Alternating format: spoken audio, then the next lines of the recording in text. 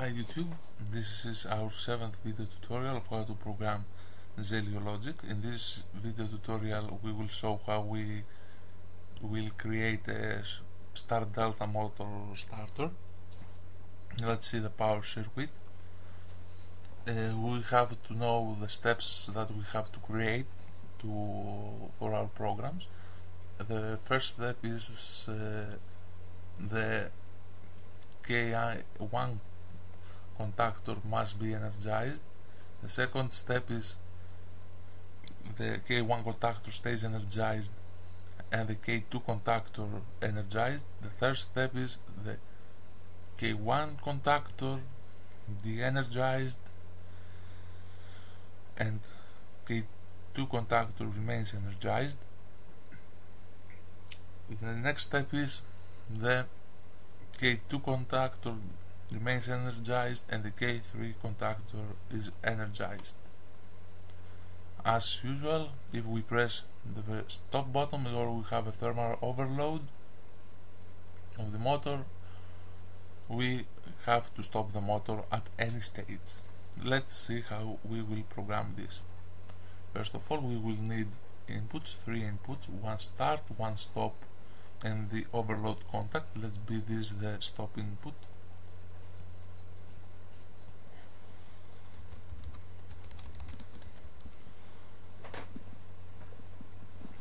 Let's press OK.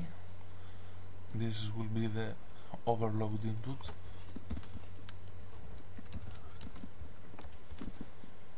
The overload contact.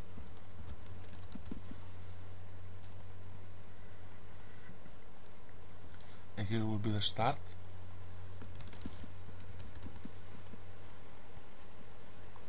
The outputs will be 3. This is the K1, the star contactor,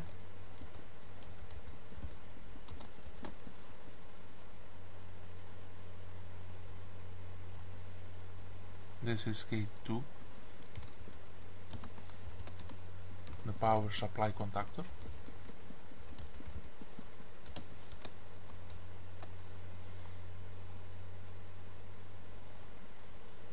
This will be K3, the delta contactor.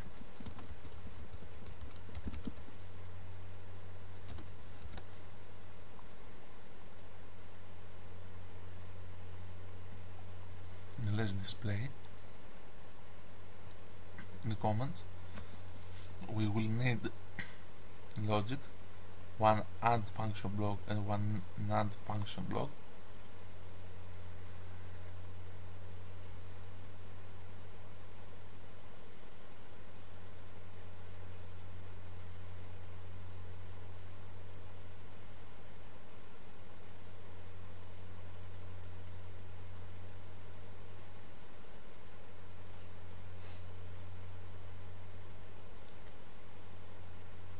Let's make our circuit look nicer.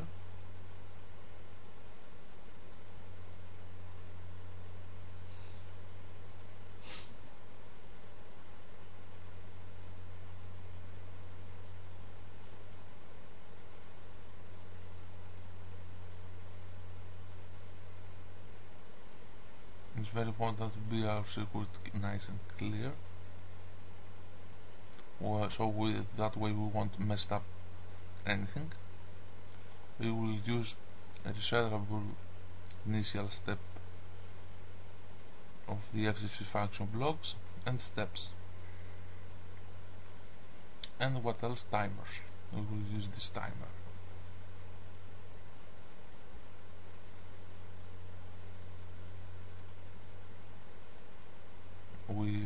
The timer will be resetted by this.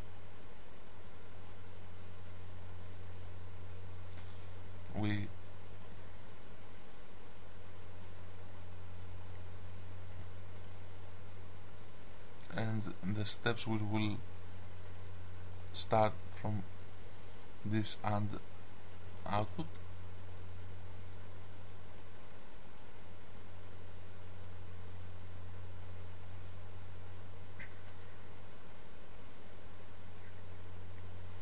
will use for the first step is we will use an OR function block. Here we are.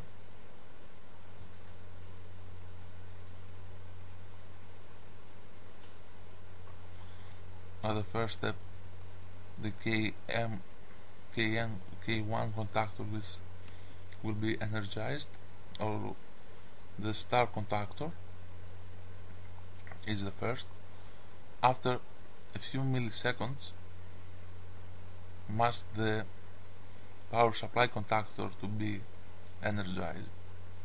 For testing reasons, we won't use milliseconds, but we will use seconds, so we can check the circuit and then we will configure the times. Let's say 30.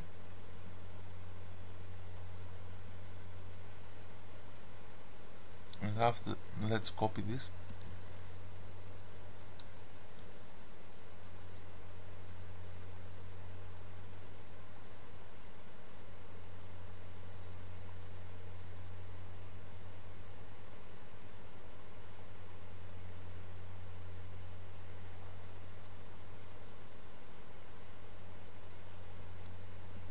We will need one more OR block.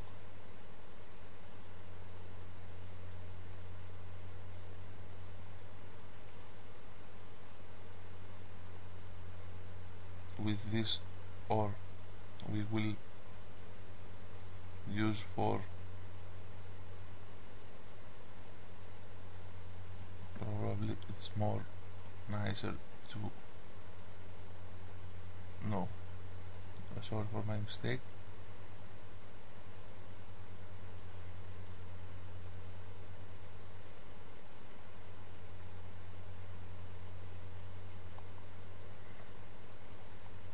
We will use at the second step the power supply contactor will be energized,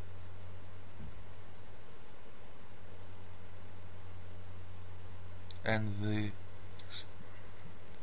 star contactor, let's say for 10 seconds.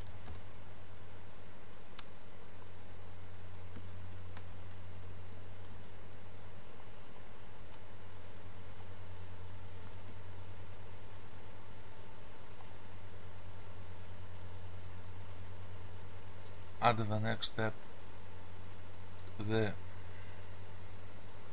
K1 contactor must be de-energized and be energized only the K2 contactor, the power supply.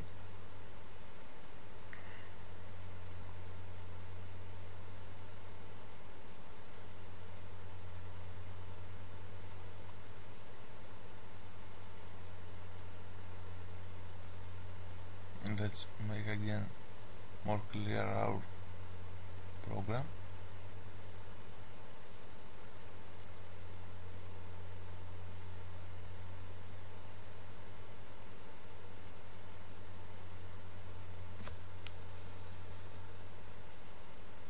At the next step, as we said, we have more steps.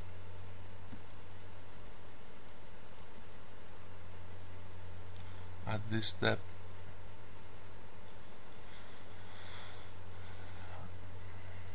is the final step. Oops, sorry. That the delta contactor will energize when we reach the final step.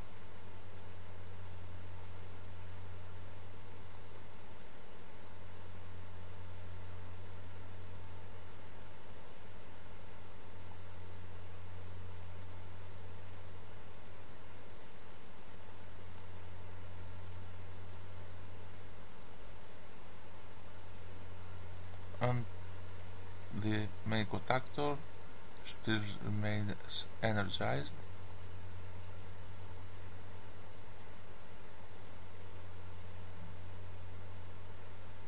You have to reset this timer.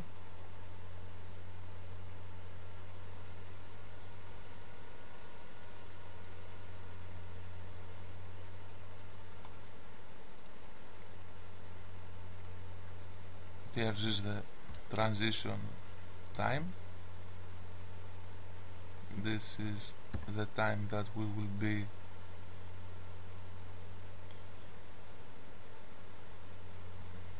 let's say this time will be milliseconds, let's say 30. Let's first step energized, the K1 contactor, second steps both of them, third step only this contactor, and fourth step these two contactors. Let's close our loop.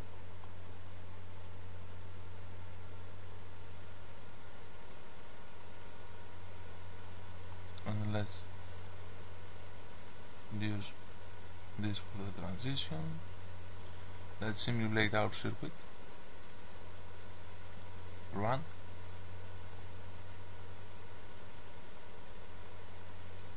Start button. The start contactor first, second both,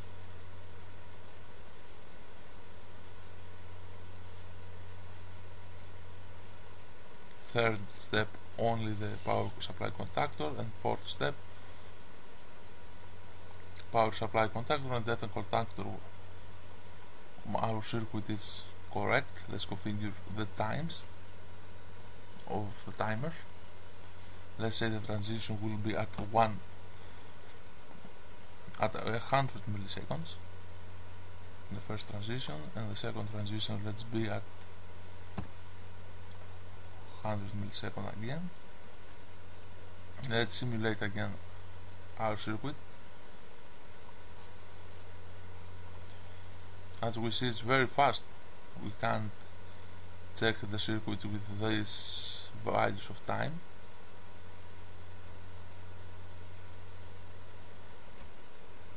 It's hard to do it. We stop, we are okay, we start at any step. Our circuit is implemented as we want. We reached our goal. This is our start delta timer, start delta starter. See you in the next video. Thanks for watching. Bye bye.